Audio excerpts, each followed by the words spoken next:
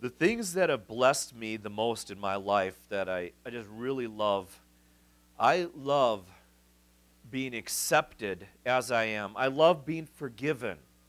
I am forgiven.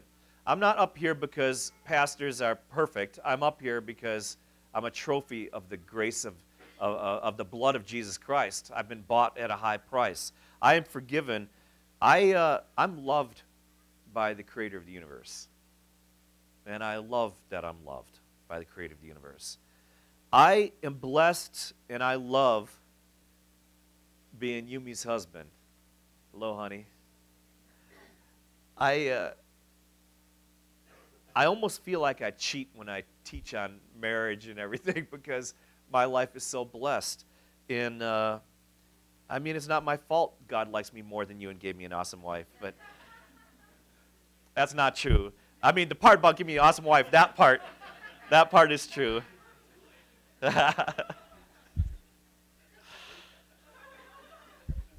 I am blessed. Megami Chia Aiko Aaron, I am blessed to be your papa. I love it. Every single day, I don't go a day without thinking how blessed I am. I love to see your faces. I love to spend time with you. You are wonderful people. I thank you for that. As a kid growing up, I just wanted to be a dad. Isn't that funny? I was a little kid and wanted to be a dad. And it's going too fast. But I love it. I love having the joy and privilege of being able to shepherd one of God's little flocks. I love that. I love you folks. I love to see your faces. I love getting together. I love hearing our voices united in song. That's powerful. Do you know I dream about that? I dream about just the sound and the singing and the praising God. And I just blessed by it. I think it's just like a little bit of foretaste of heaven, you know? All the different races and all the millions and billions of people from all over the place and all worshiping and praising God together. Might as well get a jump on it now, right? I mean, why wait? Why wait? Start singing now. Even when I was a little guy, again, I always loved children. Mom could tell you that I would grab children's cheeks in the stores. You're so cute. Their parents loved that. Especially toddlers. I've kind of always had a soft spot for toddlers. I like the way they toddle. And even when I was little, looking at other kids and wanting to be a dad, thinking that would be the greatest thing in the world. When I started to grow up, and I started to notice the opposite sex, and started looking around, I honestly wasn't just looking to have some fun. I'm looking to find me a gal that can help me start this family, be a wife and mother. I love kids. I love family. Guess what? Guess who else loves kids and loves family? We sang to him this morning. We've been praying to him this morning. It's our Heavenly Father. He created the whole concept. Marriage is not a human institution. We didn't invent marriage. Marriage was on God's mind. He said, the union between a man and a woman is going to resemble my love for the church. That intimacy, that level of connection. And did you ever think about this? You know how these little guys with their diaper butts, you see those massive cheeks they have, all four of them? God made that. Isn't that cool? You look at a little kid, you say, oh, they're so cute. Japanese say, you just want to cut your teeth. Oh, so cute. They're so cute. And God made those chunky faces. That's the way God made it, is his idea. Children are a blessing from God. And just to go along with what Brother Jason said, you'd think in a civilized country you ought not to be killing them. That's a minimum standard of civility. Children are a blessing from God, and we want to love and we want to protect the kids. We want every child to grow up and know, man, there are people that think they're just crazy about them, because you know what? God's crazy about us. You think that's irreverent to say God's crazy about us? God's crazy. Well, we turn our back on him all the time. We don't have enough time for him all the time. We walk away from him all the time. We say, I'm going to do things my way all the time. And he says, I'm going to die for you. To me, that's pretty crazy love. It doesn't even make sense from a human point of view. God has that kind of love for us, and you know what? We got to have more love for the kids. We love children at our church, and we want every child to know that they are loved and valued. In chapter 18, remember we saw the apostles, and the apostles were not at that time, we think the great apostles, right? At that time, they weren't the guys who are going to go on to write the New Testament. They had a lot of evolution. They had a lot of change to take place in their lives before they could be the men that God would use to shake the very world. And here these fellas are. They've been spending time with Jesus. You ever think, boy, I'd be a good Christian if I could hang out with Jesus? Not necessarily. They were hanging out with Jesus. And they're having this argument over which one of them is the greatest. Isn't that kind of miserable? Here's God in flesh. Why would you for a moment think about your own glory when you're in the presence of God in flesh? And yet, they're arguing over which one of them is the greatest. And you know what Jesus tells them? Which one of us is the greatest? And Jesus says, you fellas better be careful. Unless you are converted and become like children, you will not enter the kingdom of heaven. And whoever humbles himself as this child that he had with him, he is the greatest in the kingdom of heaven. You want to know what greatness looks like? Look at this toddler. You want to know what greatness looks like? This is what God, the things that God values. And then in verse 5 of chapter 18, and whoever receives one such child in my name receives me. Jesus says, when you love and bless a child in my name, I'm going to love and bless you. God takes children seriously. Children are important to God. Children matter in heaven. But, verse 6, listen, whoever causes one of these little ones who believe in me to stumble, it would be better for him to have a heavy millstone. And this is not one of those little ones that you grind your flour with. This word for millstone meant one of those big ones that was on a huge wheel that you had to have a donkey or an ox turn. This giant millstone. He said, if you cause one of these little ones if you shake their faith in me, it would be better for you to have a heavy millstone hung around your neck, and then you're tossed down into the depths of the sea. It would be better for you. It would be better for you. Woe to the world because of its stumbling blocks. Stumbling blocks are the things that cause people from not seeing the love of God, from not knowing that the heaven's doors are wide open and anybody can go to heaven if they would just come. For it's inevitable that stumbling blocks will come, but woe to the man through whom the stumbling blocks come.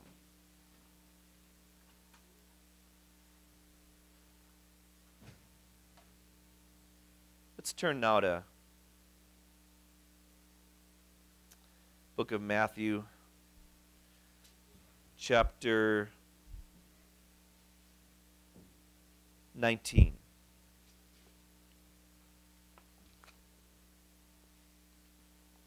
(13 through 15).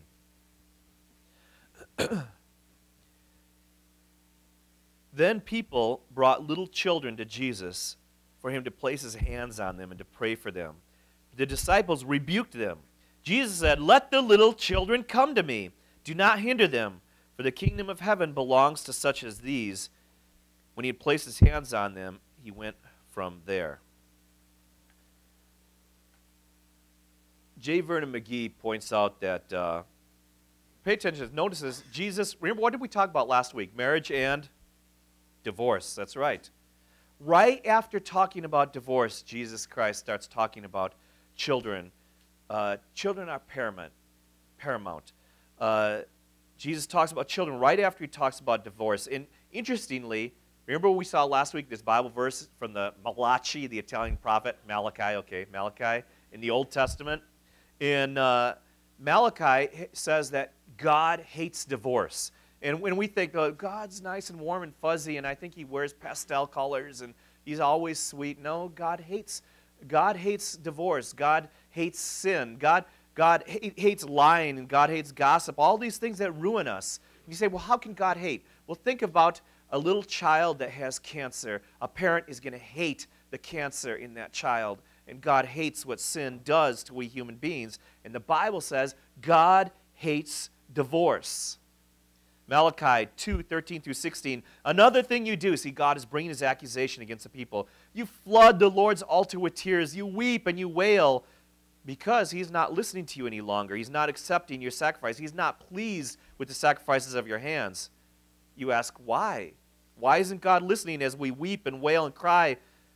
It is because the Lord is acting as a witness between you and the wife of your youth. Because you have broken faith with her, though she is your partner, the wife of your marriage covenant. Has not the Lord made them one? One in flesh and in spirit? They are his. And why did God do this? Why one? Because God was seeking godly offspring. Why did God create marriage? Why did he bring men and women together? Because he wants to have kids that grow up and love the law of God, love the love of God, love God himself. He wants families to raise Christian children. Why does God bring a man and woman together? So that we can raise up the next generation of believers. So guard yourselves in your spirit and do not break faith with the wife of your youth. Guard yourself in your spirit where you start talking to yourself. Guard yourself right there. Do not break faith with your wife. I hate divorce, says the Lord God of Israel. Going back to Matthew 10, the parallel account is found in Mark 10, which is kind of convenient. Says that when Jesus saw the apostles keeping the children away, it made him indignant.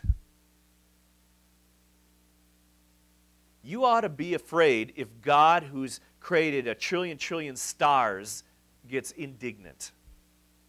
God is upset. The apostles start to keep the children away. Don't bring the children to Jesus. And God in flesh becomes upset with that. Hey, what do you think you're doing there? Do not hinder the children from coming to me. Do nothing that would stop the children from coming to know me. Jesus was angry with these adults. Last week we talked about what really hacks Christ off. Well, here's another one. Keeping children from knowing him.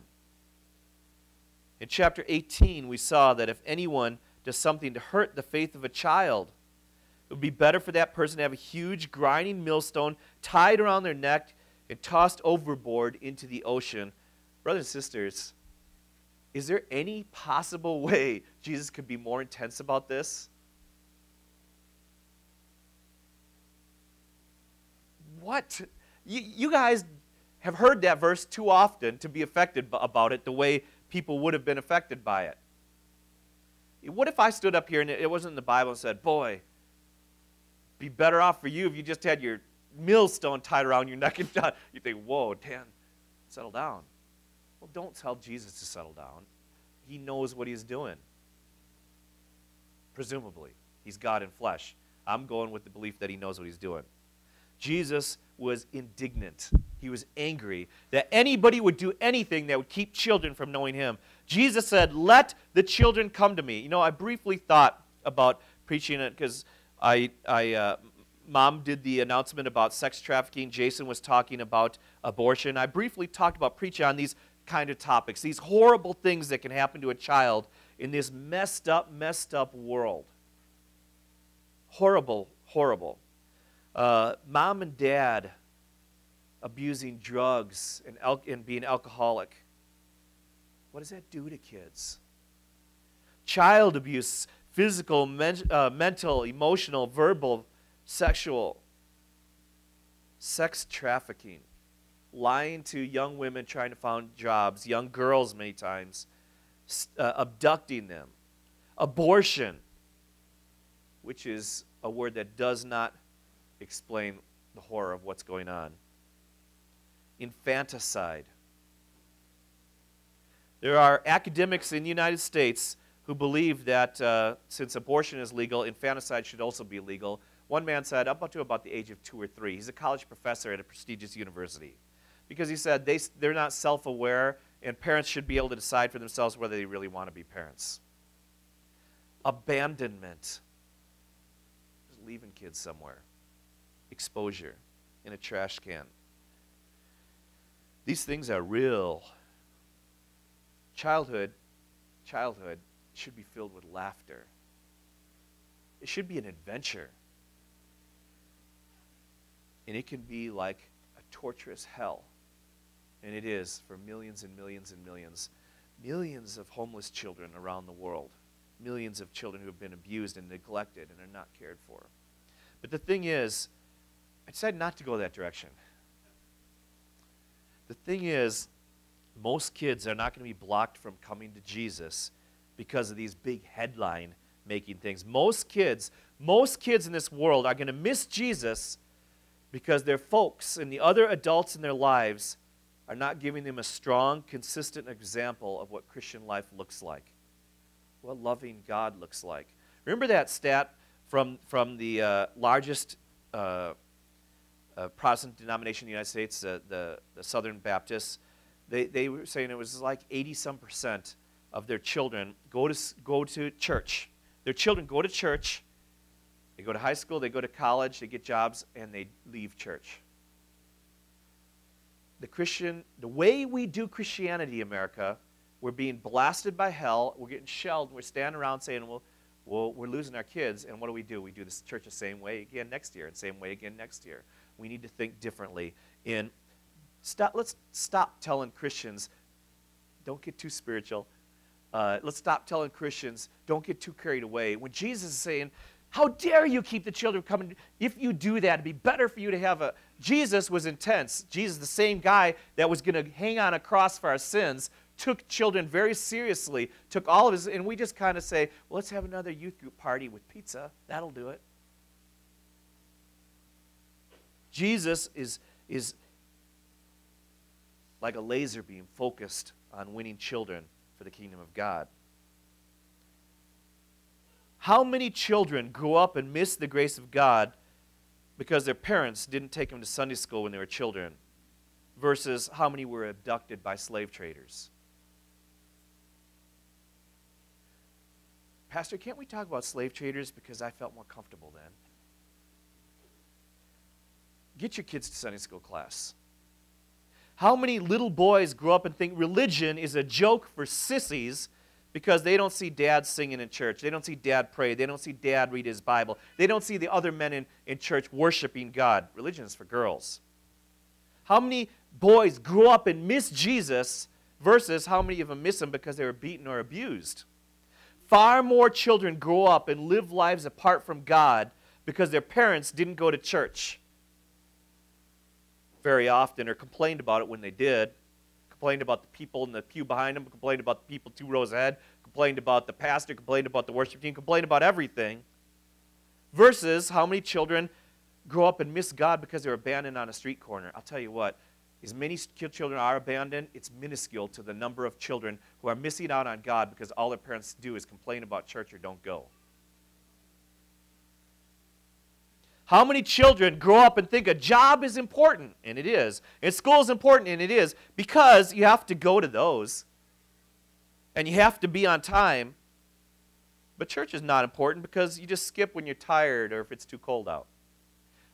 Isn't that the message that the kids get? Kids are smart. They watch mom and dad. You got to go to work. If you want to live, you got to go to work. Got to go to school. You don't got to go to church. Too tired. I need to rest on Sunday morning. Too cold. There's an indignant God that's watching. God loves you kids.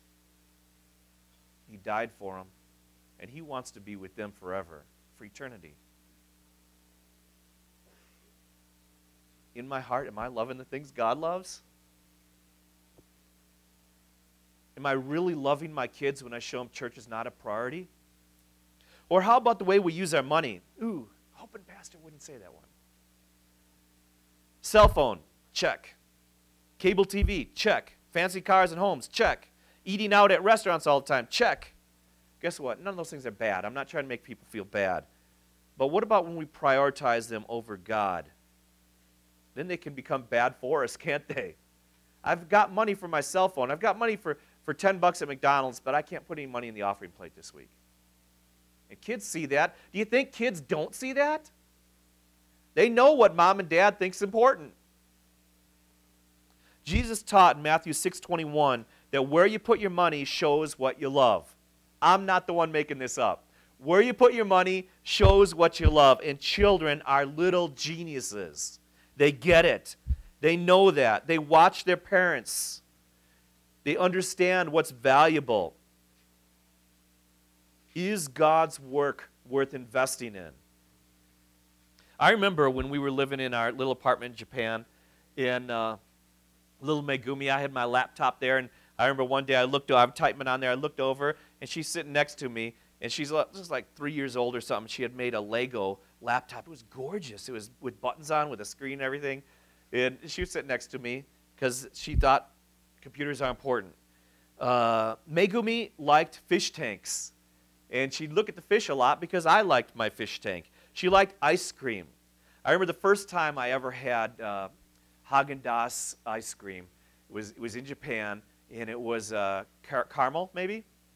And caramel deluxe or whatever. I don't even know how they say it. It's some Frenchy way to say caramel ice cream. And sorry, French people. And so I took a bite, and I just took a little bite. I said, oh. And Megumi was this little guy. I want some, just like that, just because of my reaction. And Megumi liked my big chair. I'd go to work, and boom, she'd be in my big chair. Just because Papa liked those things, so she liked those things. And when we would be out and driving around in our car, and you'd drive on the other side of the road with the other side of the car over there, and we'd see a cross or a church or a Coca-Cola truck, she would yell out, "Papa no suki nano." That's Papa's favorite. Kids know what's important to mom and dad. They know it. Do your kids know that Jesus is important? Do kids know that sharing the gospel is important in your life? Do kids know that supporting the work of God with your time, your talent, your treasure, they know that's important to you? Kids matter to God. D.L. Moody, the great evangelist, Moody Bible Institute down in Chicago. My grandma went there, my mom went there, I went there briefly. D.L. Moody once spoke at a meeting. There was not a lot of people there. And so he came back from this little meeting, and they asked him how it went. He said, well, 2.5 people were saved. They said, oh, 2 adults and 1 child? He said, no. Adults have used up half their life already. I meant 2 kids got saved and 1 adult. The kid's got a full life left to live. In Peter's first public message there in the book of the Acts, he tells them this message, this gospel, how you get saved, how you get right with God. Listen, Peter said, this message is for you and for your children. Isn't that beautiful? The Christian church started with this sermon. The very first sermon said, this message is for you and it's for your kids. This message is for you and it's for your children. Because children need the message of grace and forgiveness as well. Now, sometimes people interpret Christ's words that we have to be like little children. They think, well, that's because children are so precious and they're sinless. There's 2 problems with that. One, the people who say that didn't have any kids of their own. Secondly, even if we wanted to be sinless, and we can't, but even if we wanted to be sinless from this moment, if you never sinned from today, guess what? If you get arrested for driving 65 in a 55 zone, for the rest of your life you drive 55, it doesn't do away with the ticket for the 65 mile an hour. Even if we stop sinning from today, if such a thing were possible, even if you never sinned again, you're only doing what the perfect law of God requires. You don't get bonus points. There's no scale balancing things out. That's what you're supposed to do. You do that, you don't go to hell. But it doesn't do anything to pay for your previous sins, see? So that's a couple problems. Actually, there's a third problem with that. Even if we could stop at this moment, stop sinning at this moment, we couldn't. We can't fix the sins in our past. But the third problem is the idea that Jesus is telling us to be sinless like children so we can go to heaven. I don't think that's quite what Christ meant at all. If you think about it, if that's what he did mean, it would contradict the rest of Scriptures. And incidentally, if that's what he's telling us how to be saved, there wouldn't need to be a cross, would there? We'll just stop sinning and be like children for this day. So If we could get to heaven by being like sinless, innocent children, which we've shown 3 reasons why that's not the case, Jesus would not have had to die for our sins. So what does Jesus mean? What does Jesus mean when he says that the kingdom of heaven belongs to these little kids? Well, I think there's a few things that we can think about. One is that children are just naturally desperate for their parents, especially mom. I always remember this. It was so adorable. We were living at Mom and Dad's house, Grandma and Grandpa's house, because we had come back from Japan, and it was before, or maybe right when we're starting Foundation Bible Church, and Yumi went back to visit friends and family and to make a circuit of some churches there and talk at a few churches, and I was with little Aiko, and she was just super small at that time. She could kind of, toddle, but and she knew a few words, but she didn't know any sentences yet. And it was like the second day that Mom was gone, or maybe it was the third day, but Mom was gone, and she's in Japan. And I was watching television in the living room, and I heard from the bottom of the stairs, the dining room was dark, the upstairs was dark, and at the bottom of the stairs, this little girl with diapers on said, "Mama, where are you?" And I thought, wow, desperate times call for desperate measures. She needs to learn how to talk. "Mom, I'm not finding you around here. Where are you?" And I thought, so sad when children lose their parents, and her mom was just visiting friends and family. But the same way children are desperate for mama, we got to be desperate for God. Be like a little child. I need you. God, where are you? I need you. I need to be with you. I need to be close to you. You bring me life. You bring me nourishment. You sustain me. And children run to their parents for help. I told you a story. We were in Japan. We were watching Anastasia, this story about this. She's supposed to be a princess of Russia or something. And there's a scene in there where the evil wizard turns into a skeleton. And we're watching that, and my little girl's sitting over there, Megumi sitting over there. And she's a pretty tough little girl. We saw Jurassic Park together and Lord of the Rings and everything. She's watching this, and the evil guy turns into a skeleton. And boom, in a flash, he jumped, ran over Mom, and was plastered to me, just in a moment. And then when we were living at Rogers Street in Milton, I was upstairs studying in my office, and the children were outside playing, and I think Megumi was around 7. She was maybe 5. Aiko was around 3. And for a moment, I thought it was the worst day of my life. Megumi came running in, opened the door, and panically yelled, "Aiko got ran over." And my whole body went cold. And I think some desperate yell squeaked out of my voice, and I dashed down the stairs thinking, what am I going to see? Did she just bounce off of the car? Is she going to be okay? I'm thinking that we got a call. I'm thinking we got to get the paramedics here. I dashed outside thinking that my world had just collapsed on me, and realized that Megumi's yelling something about a big dog crashed into her. And so I got outside, and there was a big dog that had crashed Aiko over and knocked her down. He growled at me when he saw me, but he backed off when I ran and scooped up Aiko. Megumi had used a bad choice of words. Aiko got run over by a big dog. But the thing is when the situation was bigger than the kids could handle, they went running for Dad. They ran for Dad right away, and that's what children do. And that's what we should do with our Heavenly Father. Lord God, this life is too big for me right now. The financial situation, the health situation. Lord God, I'm so concerned about my children. I'm so concerned about my family. Lord, the church, this is bigger. God, and what do? Be desperate for the Lord. Run to the Lord. Run to God the way children run to us when they need us. Children know they need help and can't survive without adults. Do we know as much as the kids? Do we know that we cannot survive without the Lord? Children go running into comforting arms, again, usually moms, when they need to cry. They go running into safe arms, usually dads, when they feel afraid or when they're in danger. When life is too big for us, we need to be quick to run to God for comfort. He's a strong fortress. Another thing children do is they want to share their lives with their parents. You ever notice that? It's hard sometimes. You're busy, you're working, you're doing something, and Look at, I drew another smiley face on a clean sheet of paper, and just like these other 20 I just did, you know. But children want to share their lives with their parents. They show you art projects. They show you little critters they captured. I used to torture my mom, I guess, when we lived down in Texas. She'd be doing the laundry and find dead lizards in my pockets, you know. Little critters they caught and want to show mom and dad right away, always. Look at what we caught. It's a spider. Great, you know. Don't let that go out in the house. And they want to tell you the things that they're learning.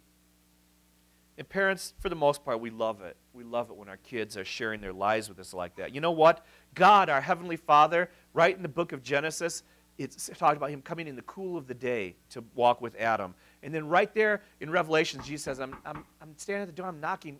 Let me in. Let's do lunch together. Let's eat together. Let's dine together. The Bible says if we're alive by the Spirit, therefore let us walk by the Holy Spirit. God wants to do life with you. Share your life with God. That's what children do. Share your life. Invite him into every aspect of your lives. Revelation 4:11 says, you, God, created everything, and it's for your pleasure that they exist and were created. Me too, you too. You were created to bring joy to God, for his pleasure. And that also includes the children that God loves. We need to understand that not only is God the greatest good, God is the source of goodness. Goodness, moral excellence is not something God made arbitrarily. It flows out of his character. It's the very heart of God. And as parents, the most important thing that you can do is to teach your kids to love God.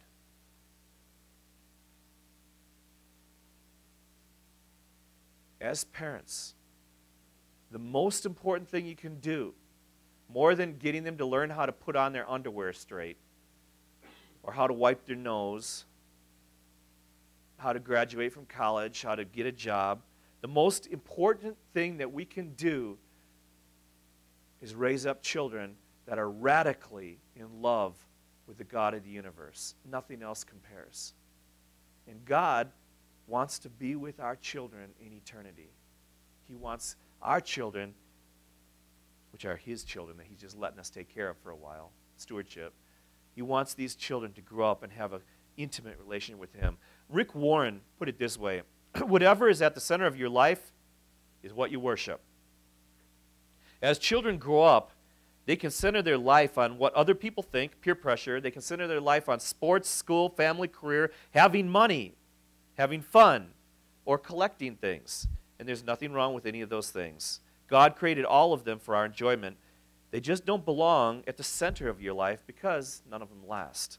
So parents' primary responsibility is to teach their children to love God. Is the first critical choice a child has to learn because it is a choice they will be faced with over and over at every stage in their life. Will they choose to live a self-centered life or a God-centered life? Brothers and sisters, those of you with kids, we've got to live our lives. The children are watching. Let them see what's important to us. We've got to value. Put God's moral character, God's truth, put the church that Jesus Christ died for, put that first in our hearts. And if those of you who don't have kids right now, or your kids are big and they've grown up, I want you to think about the way you behave at church and in coming regularly and letting the children of the church see, yeah, that cool family or that grandma and grandpa, those people, they really love God. They're here all the time. And listen to the way they sing and watch the way that man prays. Praying is not just for the ladies in the church. Praying is for the men too. Let them know that you're reading your Bible. Let them see that you're going to Bible study. We influence everyone around us. And Jesus says, do not hinder the kids. And if you're hindering them, God is indignant. Let's be on God's good side. We're going to close with communion today. And I want to change it up just a little bit. Everyone can stay seated this time. Sometimes we have you come forward. We do it a lot of different ways. But I would like, if there's any dads here with young children, with children and their families, I would like you to take the juice and the bread and distribute it to your children so that they can see Dad taking a role in this, if they're young enough to participate today. And dads, set an example of what godliness looks like when you pray, when you sing, when you read your Bible, when you're giving to the church, when you're serving the church joyfully. And I've asked, Jason and Joshua to come forward for that. Communion at our church is open to anybody who has put their faith in Jesus Christ. So here's the deal. If you've come to God, or maybe you want to do that today and say, Lord God, your ways are better than my ways. Lord God, please forgive me. I'm going to put your way first. I want to live life your way. If that's what you want to do, then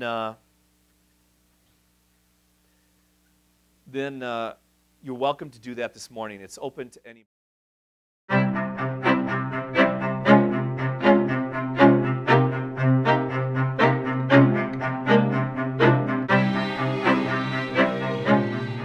Foundation Bible Church, inconveniently located 2 blocks northwest of the Janesville Athletic Club.